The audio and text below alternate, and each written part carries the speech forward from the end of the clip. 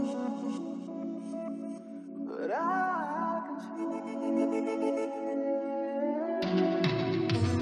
was a Friday at nighttime. She was waiting in the corner for the right time. Brought her home girl, it was prime time. Spilled a drink on me, looked in my eyes, said, "What's your name?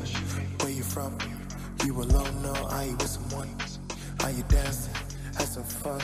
Have a drink or maybe more than one." I said, "I'm a victim." Всем привет, мои дорогие друзья! Я рада приветствовать вас на моем канале. Сегодня, по вашим просьбам, я буду делать космического дракона. Для начала мы сделаем с вами заготовки для челюстей.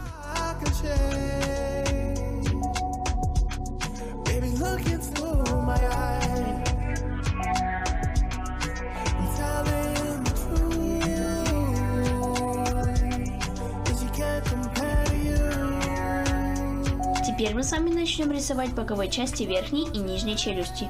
Складываю лист А4 пополам, беру заготовку верхней челюсти и ввожу ее простым карандашом.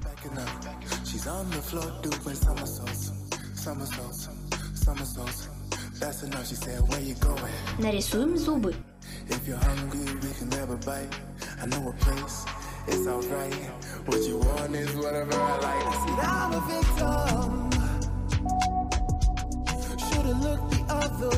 Нарисуем нос и после него нарисуем узоры.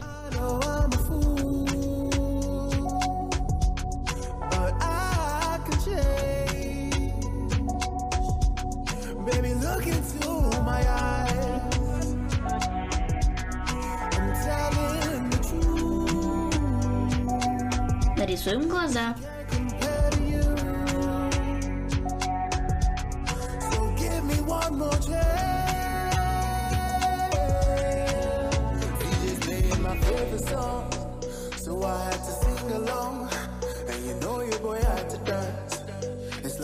По точно такой же технике рисуем боковую часть нижней челюсти.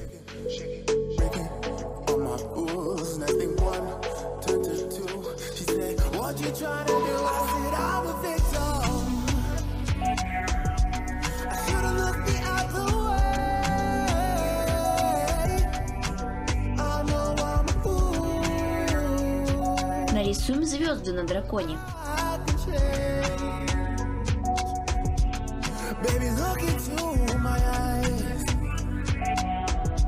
А вот теперь все части разукрасим вот такими вот цветами. Теперь детали вырезаем и вторые стороны разукрашиваем точно так же. Теперь мы сами нарисуем верх и низ дракона. Складываю лист А4 пополам, беру заготовки челюстей, приклеиваю их к листу бумаги и обвожу простым карандашом. Не забываем нарисовать бортики. Дорисуем язык.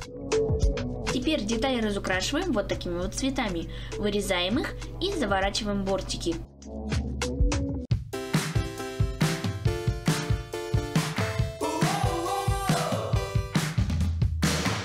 Разрезаем заготовки пополам. Теперь мы с вами нарисуем верх дракона. Берем заготовку, которую мы только что нарисовали, и обводим ее простым карандашом. Но нам нужно ее сделать немножко подлиннее.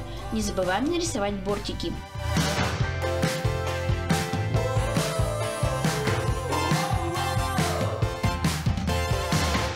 Нарисуем узоры и большой кристалл.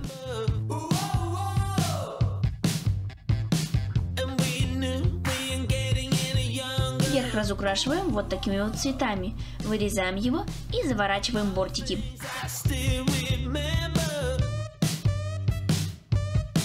Начинаем рисовать аксессуары. Складываю лист А4 пополам и начинаем рисовать большие уши с созвездиями внутри.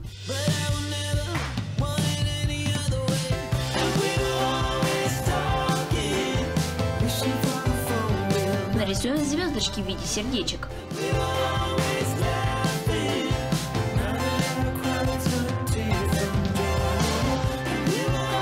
Теперь начинаем рисовать сами созвездия.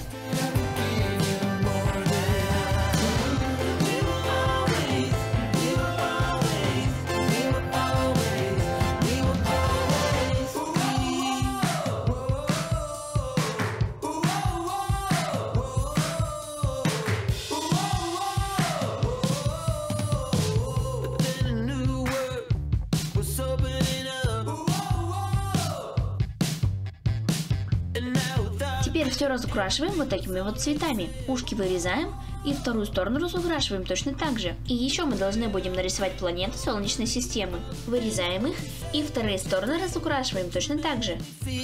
Теперь на специальной потолочной бумаге я нарисую небольшой рог на нос дракону и в виде короны для дракона нарисую большую луну. Если у вас нет такой бумаги, вы можете нарисовать луну на обычной бумаге и разукрасить ее желтым цветом. Точно такое же действие вы можете проделать с рогом.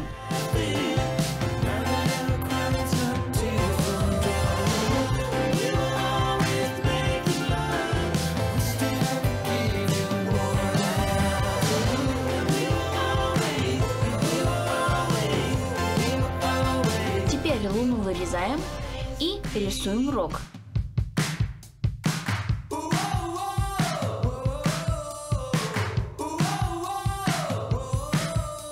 Теперь вырезаем рог.